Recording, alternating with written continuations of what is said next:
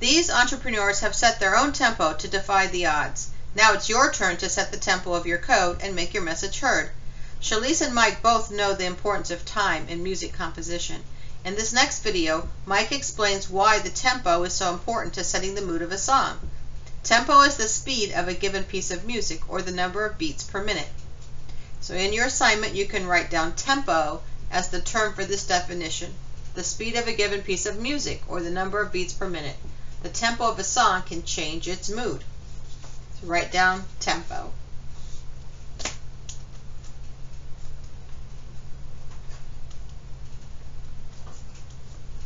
What is a beat? A beat is the basic unit of musical time. Beats give your song rhythm and let you move and dance to the feel of the music. The faster the beat, the higher the tempo. Slower beats mean a slower tempo. Beats and tempo determine the mood of a song. So you're going to write beat in your assignment. Okay, are you ready to learn more about the tempo of Entrepreneur and watch Shalise and Mike code the chorus of Entrepreneur on EarSketch? Different genres of music often have different tempo ranges. What do you think Entrepreneur's tempo is? You have any guesses? I think it's kind of fast, kind of slow. You can look at the genres there and their beats per minute. And the answer is 83. Was that what you thought it was? Were you surprised? So you might think that hip hop has a faster beat, but really it's more of a slower tempo.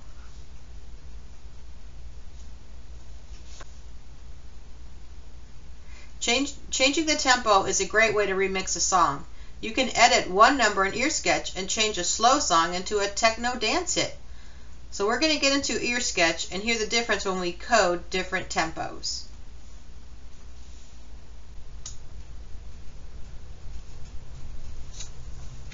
Shalise and Mike started to build their song today. Now it is your turn.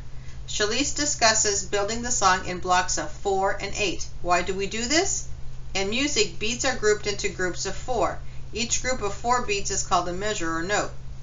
Each beat is a quarter note in a piece of music. One measure has 4 quarter notes or 4 beats. Why is each beat called a quarter note? You're going to write measure in your assignment document.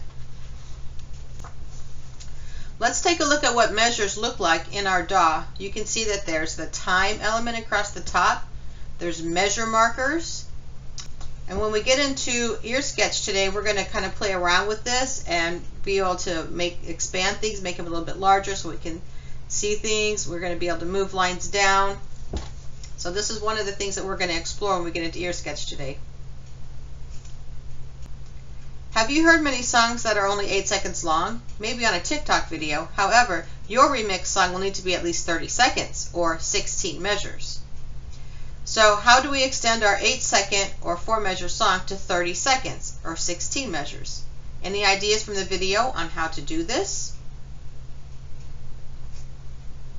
So there's a few ways. Let's see how you're going to do it. When you listen to Entrepreneur or another one of your favorite songs, you may notice that not all the instruments or vocals start at the same time. In fact, Mike points out to Shalise when they first start coding that the first measure of Entrepreneur is silent.